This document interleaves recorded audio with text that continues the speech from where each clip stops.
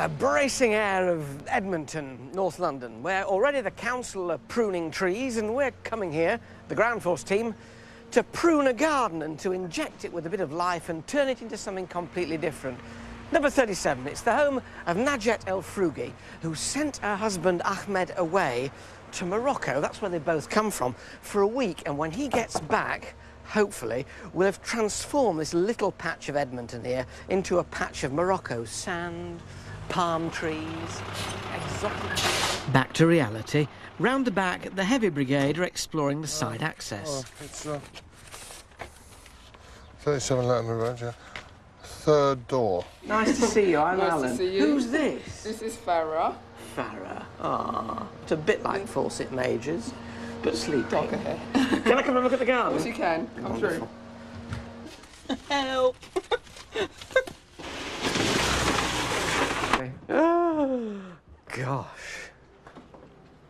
Oh, my goodness me. This is it. This is it. With the water feature that isn't anymore. Good morning.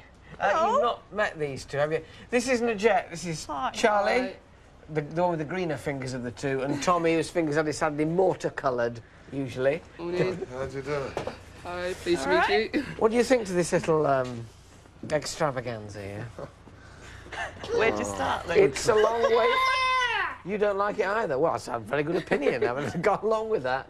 So you want a touch of Morocco in Edmonton, Najet? Definitely. This is what I thought we'd do. All this, madam, will be swept away before your very eyes. And then at the bottom, we have a gazebo, painted blue with a bamboo roof, and that's your sort of focal point in the area under which you can sit and dine. To this side of it, here we've got a diamond-shaped pattern of... These are going to be sort of large foot-square terracotta tiles. I knew you'd like it. I knew as soon as I saw it. Yeah. Exotic planting down either side, very much these hot colours and palms and things like that, which will survive in Edmonton. Some terracotta urns. The sandpit is in the middle, you see. That's what you were seeing, isn't it? So that's all sand. So it looks kind of Moroccan, but it's practical for kids as well, so these two can play in the sandpit in the middle. Is your husband, Ahmed, going to like this? Because it's him we're surprising. He doesn't know anything about it. I'm sure he will. Well, I will, even if he doesn't. We hope he does. No, he will. I'm sure he will. We went to spy on him last week, being spirited away to Morocco for a few days at the airport. Najet took Zach, their oldest child, to see Daddy off at Gatwick. Ahmed's off for a week to visit relatives in Fez. Where are you off to today? Hopefully sunny Morocco. Hopefully. So that's it really. And is that business or pleasure? I don't know, to be honest with you. I think it's pleasure. Let's hope he's still smiling when he comes home and sees what we've done. My worry is, can you cope with all this? There's quite a lot to do there. Yeah, I think there's a bit too much for me to do in the time. I mean, there's such a large area of paving and the fencing to be done and the gazebo as well. I don't think we'd complete it in the 2 days, not without some help. So I had a word with a friend of mine who said he would come over and help us if we need him, if we're allowed. We'll cheat slightly. All right, I just want to get it done. So I've got nothing to do then? Yes, you have. There's a skip waiting outside. All this. Clear it, Charlie. There's a good egg. All right, Will. You're here. Just got some help for you. Oh, great. This is Richard. Hi. This is Charlie. Hi, Charlie. Nice to meet you. You come to help us out? I have indeed. Good. Hi, you must be Richard. Hi, Alan. Dr. Livingston, I presume. Yep. We used to working with Willie and Tommy, but I mean, you know, I know what it's like. How long have you worked with them? Too long. Too The long. pair of them. Tommy, 15 years. 15 years, and Yeah, you've survived. it's 11:05 and the garden clearing is going apace.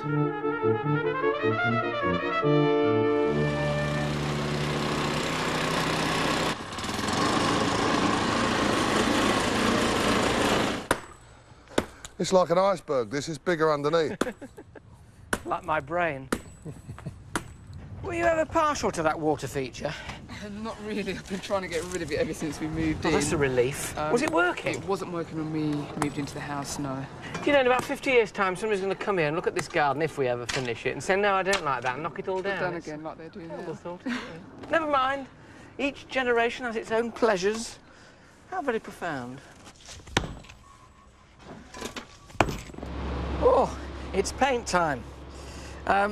If you're doing a Moroccan garden, everybody tends to think, oh, Yves Saint Laurent blue, you know, that really royal blue. But it's a bit hackneyed now, everybody's been doing it. So I've found a blue, that's Morocco blue, called Iris, which I think is rather nice because it's just a little bit duskier, a hint of lavender. And hopefully it'll transform this rather old and battered, tired-looking interwoven fencing into something more cerulean blue. To make one hexagonal gazebo, take 3 bits of stick 2 metres long and cross them on the ground.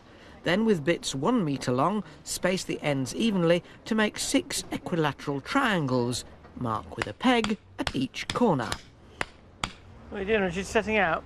Yep, I'm just setting out the shape of the goal here to take the post now. I'm going to start pegging around the outside.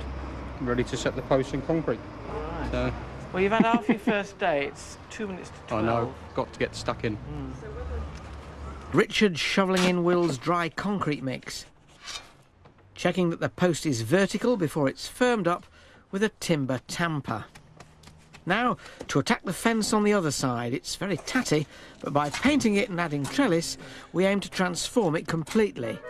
2:05 on day 1 and high time we started on the paving.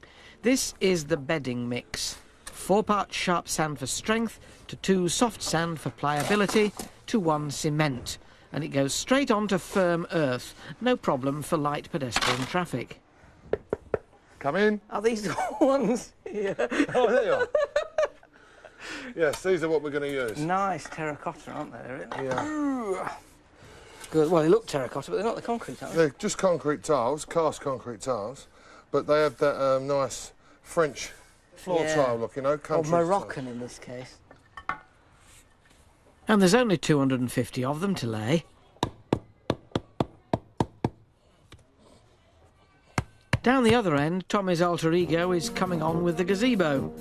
These skirting pieces form the hexagon and hold the posts in place while they set.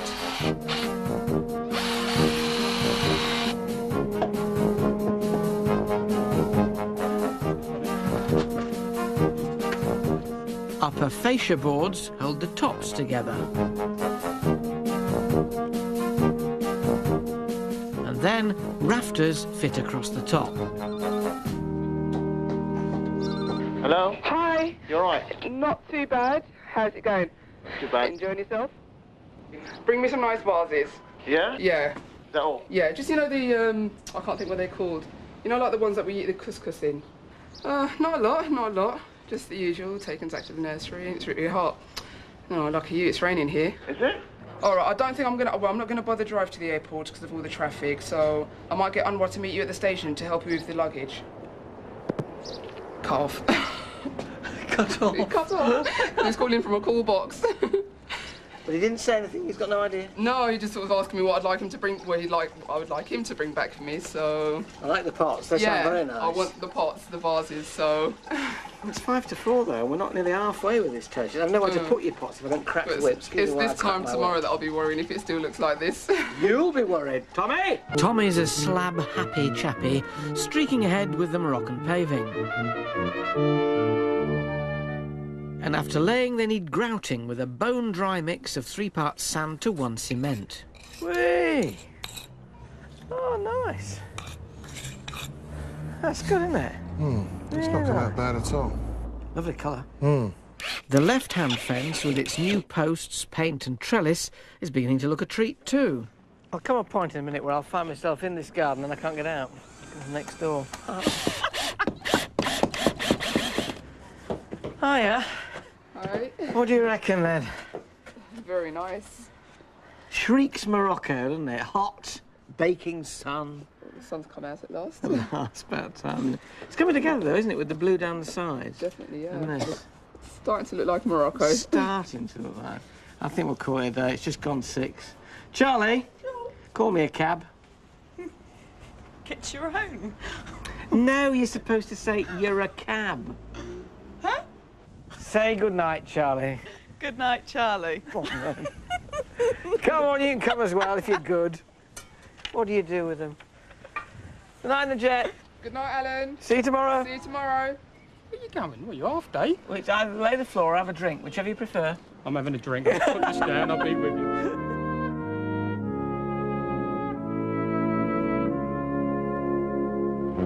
Ground Force Task Date 2, Captain Slog. Our mission, to make Edmonton green. 0900 hours, time to get fell in. Morning. Lumming stump. Good morning. Good morning. Morning. You're walking on it. Is it okay to this morning? I don't know, ask the man. Because you're so light and delicate, I should imagine... It's okay. Charlie, Oh. you can't walk on it. Oh, no. Come on then, chaps. Alan, tea? Oh, yes, please. Milk, sugar? Just milk, Just thanks. Tommy's first task, digging out the sandpit. Charlie's giving the old lean-to a scratch, ready for a coat of Morocco-style blue. And me? I'm trimming down the tops of the new fence posts.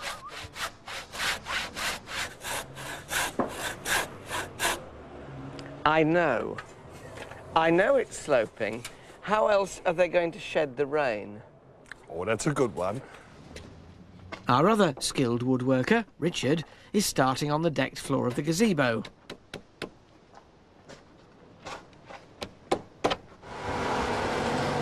Will, with that special insight that comes from years of working alongside a colleague, has begun mixing mortar.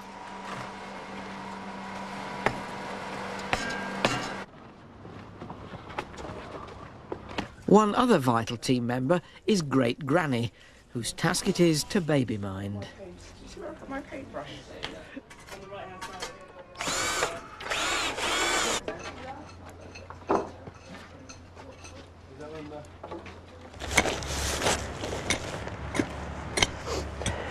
It's that funny sort of lull, nobody makes a noise, and they must all be getting on. It's 25 to 11.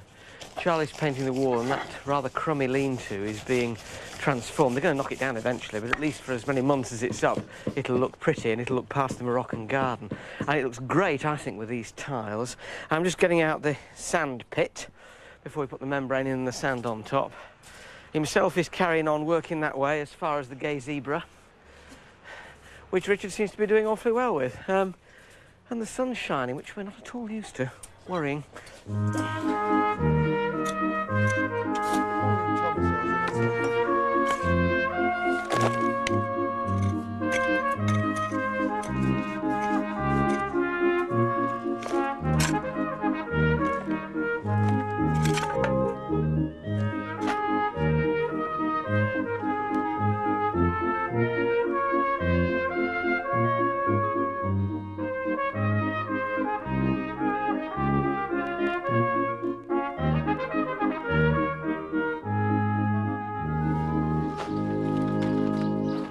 In the sandpit, on top of the water-permeable membrane, goes play sand, soft, clean and safe for kids of all ages. Oh, that's nice.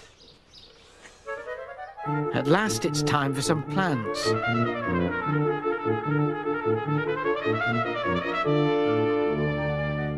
What is this?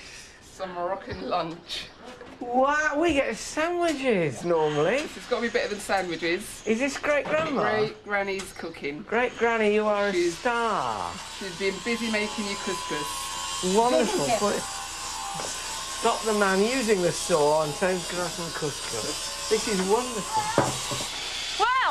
Well, I think lunch is ready, mate. Wonderful. Thank you very much. What's thank you in Arabic? Shukran. Shukran. Shukran. Wonderful. Shukran. Bon appetit. Oh, thank you. I'll get you a bigger spoon as well to... So you can shovel it in, you mean? Yum. Well, this is definitely a first for me. You know what's going to be interesting about this? If my wife sees me eating this, that means she's going to get back into her experimental mode.